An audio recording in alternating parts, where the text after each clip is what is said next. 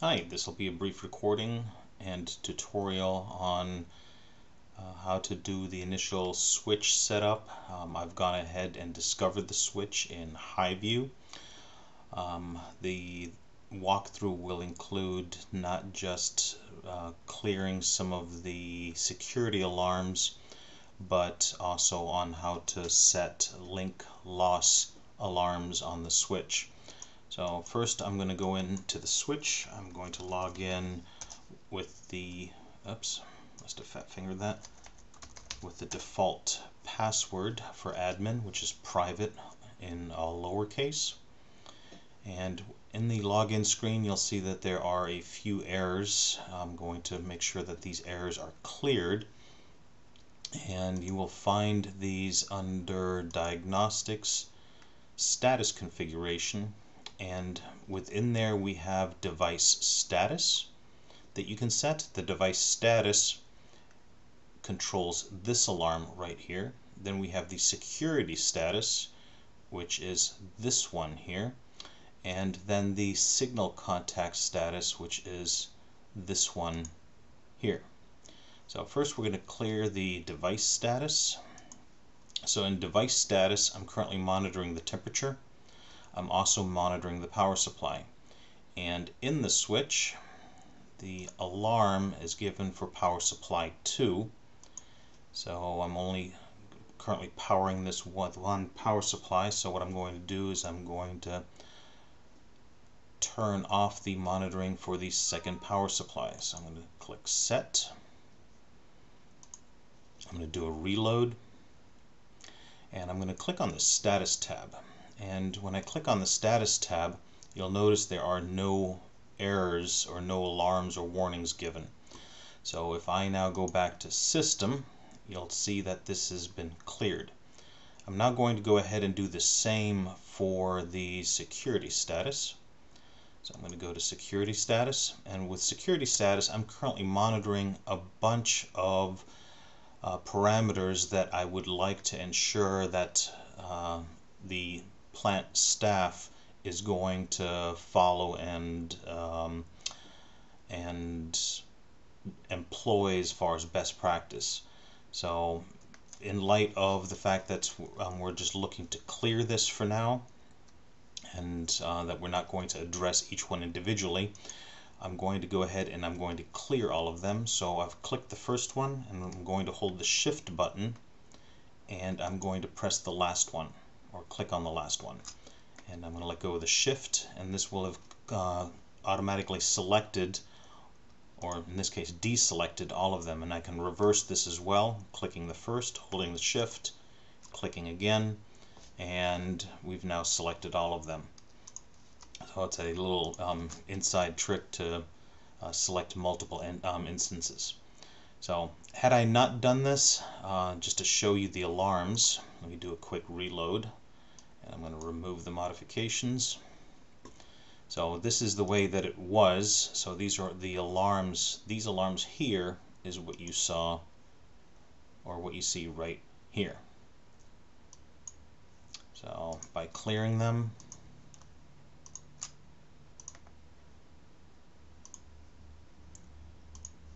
I now have cleared the alarms, and these two have cleared here. So the last one is the signal contact status. So for the signal contact status, it is currently monitoring temperature in the power supply, so I'm going to disable the second power supply. And you may have heard in the background the little click. That is the relay. And if I now do a reload, you'll see that the alarm has gone off of here as well as here. So now that I've disabled the and cleared the alarms, again, best practice would dictate addressing each one individually. So for example, second power supply, actually having a second power supply. For the password, making sure that you actually have changed the default password, and so on and so forth, and clearing the alarms by addressing them, not just overriding them. So now that we've done that, the next thing that I want to do is I want to be able to set a link loss alarm. So I currently have a connection on port 6, port 9, and port 11. And you can also see that here on port 6, 9, and 11. And what I'm going to do is I'm going to set a link loss alarm, and the link loss alarm can be set in the device status. Under device status, you will see a port. So port 6, 9, and 11, and I want to monitor those ports. So I'm going to hit set. And the next thing that I'm going to do is I'm going to monitor for connection error. And I do want it to send a trap. This is going to be an SNMP trap that gets then sent out to an NMS. In this case, it would be industrial high vision, which we will show you in a later video. So once I've done this, I can hit set. So at this point, if I were to have a link loss on any of those ports, and in this case we will show you, there are currently no alarms, so if I hit a reload, you'll see that there are no alarms. And if I now unplug one of those links, I will have an alarm showing for that port that I just unplugged. Now the switch itself, the relay, did not trigger because I have not triggered the relay here. So port 6, 9, and 11 set, and then I'm going to monitor for connection error, and you'll hear click in a second because I still have this unplugged, and you now have the relay triggered for that port. So again, I can also have a trap generated just by this, and or also by the device status. So once that's done, obviously all these changes are currently in volatile memory. You will then need to go into the load save tab, and within the load save tab, save the configuration from non-volatile memory into from volatile memory into the non-volatile memory, so that the changes will persist through a reset of the switch or power cycle. So I hope this helped. If you have any questions, feel free to reach out to us. Thank you so much. Have a great day.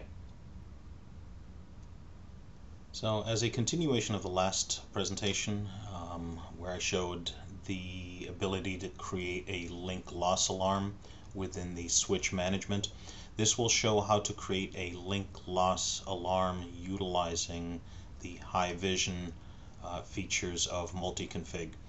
So in this case, what I'm going to do is I'm first off going to go into preferences, and I'm going to make sure that my scan range is within the range of, or in the same subnet as my PC. So in this case I'm on a 10.10.10. My laptop is a 99, so this range should suffice. And I'm looking to also discover switches with high discovery, just in case there are any switches out there that I have not addressed yet. And what I'm then going to do is I'm going to go down to the management station, and I'm going to ensure that my prefix is properly set, so if I do address any new devices, that it's going to be significantly easier. I also want to make sure that the IP address management station, which is where all the traps are going to be set to, is the desired IP address. In this case, again, it's my laptop. And a high discovery protocol, that I'm utilizing the appropriate interface card instead of potentially a virtual port or even the wireless card in my laptop. So once all that's been done, I can click on apply.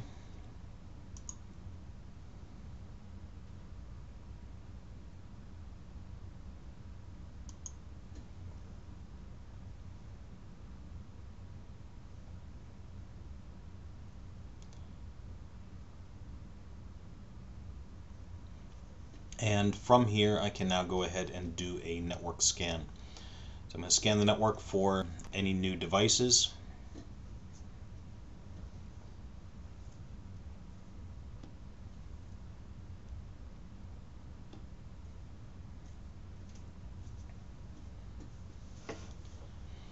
So here we have the switch that we had previously configured. This is it's an RSP35. You'll notice that it currently does not have a security alarm. This is because I have disabled the security alarming and monitoring for those switches, or at least for some of the switches. So just to make sure that these are cleared, I'm going to go ahead and deactivate all of these. And I'm going to do a Control A for all and a Control R to acknowledge all status changes. So in this case we still show a warning, the configuration has not been saved, so I've just recently made some changes to this, and those changes were to disable the monitoring of the ports for the sake of showing you how to do this with the high vision. So in this case what I'm going to do is I'm going to go ahead and select that switch. This is the 10.2, and I'm going to go to the ports, and in this case I've got port 9. Let's sort these ports. So I've got port 4 where I have a connection, I've got port 9 and port 11. You'll notice in the previous presentation I believe it was port 6, 9, 11. I've moved a couple things around simply for the sake of showing links and link losses. So in this case we've got port 4, 9, and 11 that I've selected. I've selected these ports by holding down the control button to select multiple ports. I can then right click and go to multi-config, and within multi-config, because I'm at the port level, I can now go to the propagate connection error for device status, and I can then trigger or propagate the connection error, which is the link loss alarm. So in this case that alarm is going to propagate, and I'm going to rate this, and at this point in time if I were to lose a link, I want to also make sure that the relay triggers. So in this case I'm going to go to the signal contact as well, and I want to make sure that that error is also going to propagate there. So now if I were to unplug, I hear the relay trigger, and I know that I have an alarm status from that switch. So in this case, let me go back to all of them. And you'll also see here that I have a lost device. This device here was initially connected to this switch right here, and this is the link that I have just lost because I'm currently I've not set up the traps yet to this device, which is why this one is going to take a little longer to react to that lost link. So I'm going to go ahead and plug this back in, and again the relay turned off.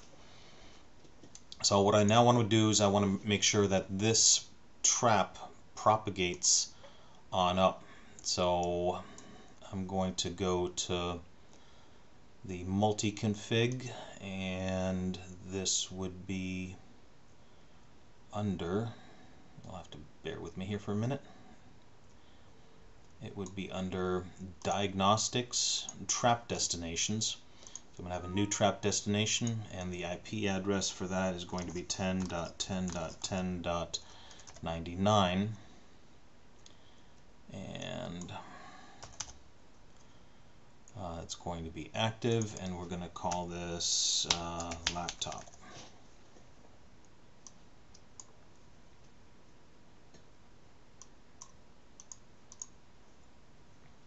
So we're going to go ahead and write this.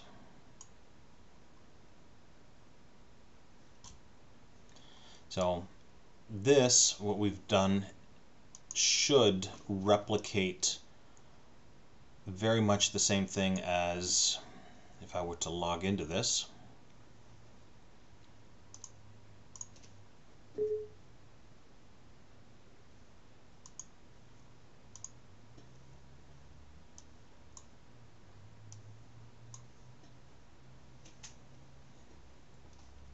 So it should replicate very much the same as having done, where is it? Status configuration, alarms, traps, the same as this. So the trap is now set. And again, you'll notice that there's a little warning triangle here, and also if you hover over this, it shows that the configuration has not been saved. From here, what I can do is I can go to multi-config, and within multi-config I can do a load save, save to device,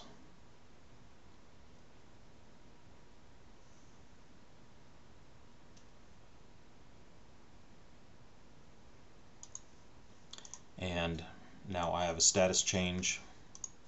I can do a Control R after selecting it, just to acknowledge that status change. So now I have a trap set. I also have the link loss alarms set in this switch. So now if I have a loss of link, I should have a SNMP trap that then gets sent out from this switch, and it should then also register here within industrial high vision. So just also show the current topology. Create a new topology.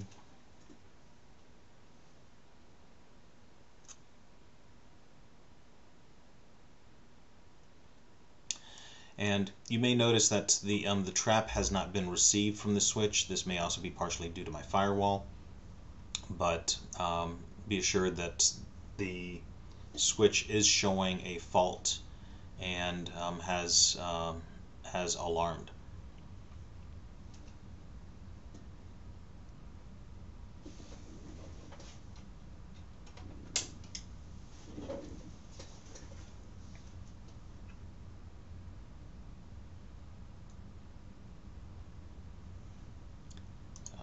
Stop this and do this over. Obviously could not find the rest of the network with it being unplugged.